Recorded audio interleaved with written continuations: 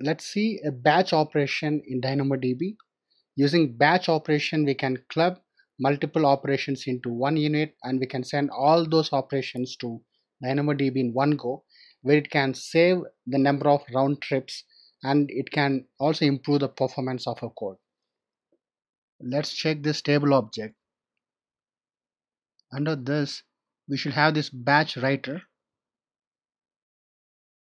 Using this method like this, the code example, we can add maybe thousands of items to this batch writer and send them all together in one single round trip, which can save a lot of time for us.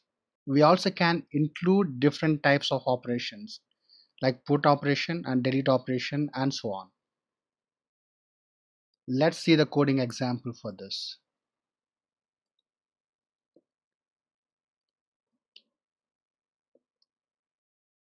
I'm copy pasting this routine code. Let's slightly maximize this screen. So on this table object, we have a method called as batch writer. This is how we must use that code. Let's copy this, paste it here. For this particular demo, I want to put a loop of 100 objects and I want to insert 100 entries into the table.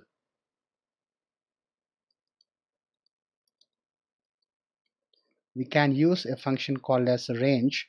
It's going to give back list of 100 entries, and we can loop through all the entries here in a for loop.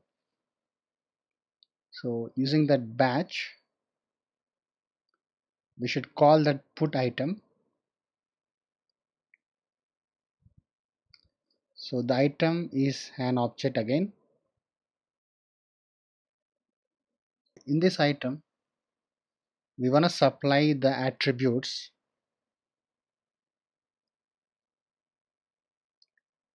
employee ID and its value. The value type is string.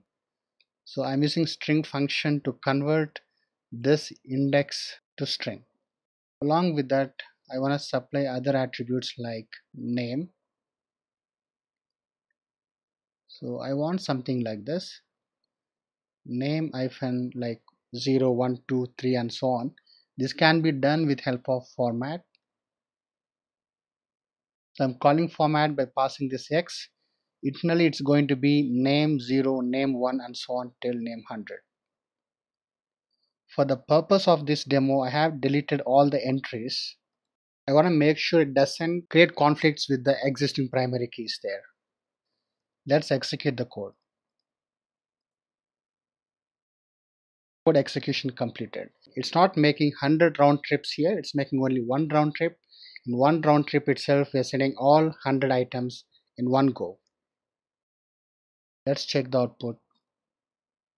You can see that one. So there are 100 entries with name 0, 1, 2, 3, 4 and so on. This is how batch writes work in DynamoDB.